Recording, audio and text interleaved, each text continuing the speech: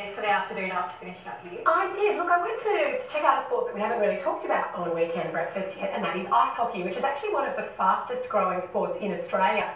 In the last 10 years, the player participation numbers around Australia have actually doubled in size. What went from 0 to 10? No, it went from 2,000 to 4,000. Okay. That's just registered players, so Okay. there are quite a few. And the reason that I went to check this out was because I was invited to see a demonstration game by a team called the Sydney Bears, and they're playing at a pretty unusual location. Well, let's just check it out then. I can't wait to see it. Okay. Well, I'm down here at Sydney's Bondi Beach, which is of course an area you would associate with a lot of different sporting activity. Surfing, volleyball, maybe even a cheeky game of beach cricket.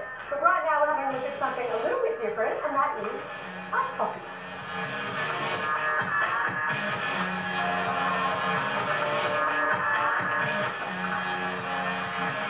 I like the speed of the game, the challenge of being good at the sport.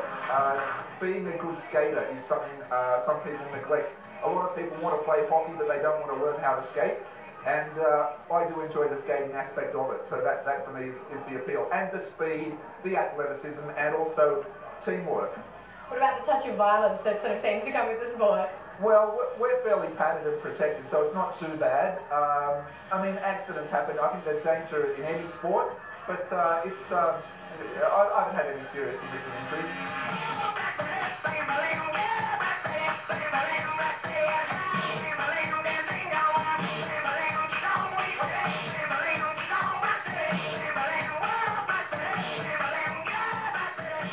For the uninitiated, would you mind quickly running through just the very basic rules of ice hockey?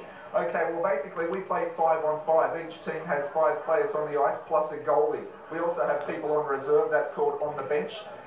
Because it's a fairly fast sport, you tend to get puffed or exhausted fairly quickly, so then we change it up. You'll take a break, you'll be on the bench, have a rest, then you'll be back out.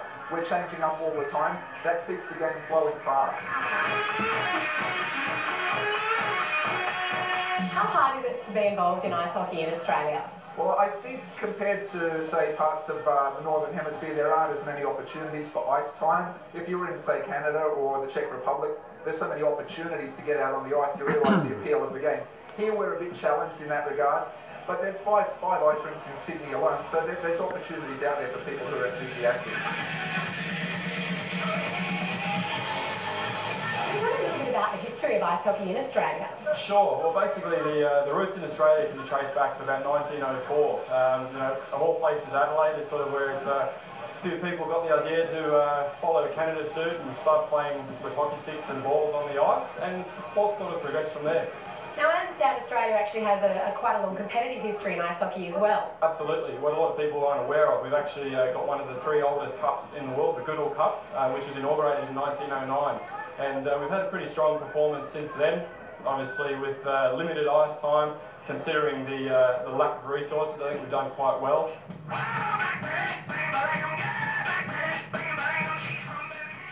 What's Australia's history in terms of competing at the Olympics and World Championships? Well, Australia actually competed in 1968 in the Winter Olympics, and unfortunately that's the only time that we have.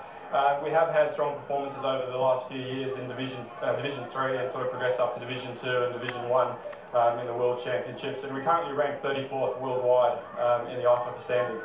And finally, can I just ask, I mean obviously this isn't a rink that you play at very often down at Bondi Beach, but what is it like skating on the beach? Well, it's a bit surreal. I wouldn't call it skating as such, it's almost like you're aquaplaning. There's a lot of water out there, but you know, beautiful backdrop of Bondi, and it's a bit surreal being on there.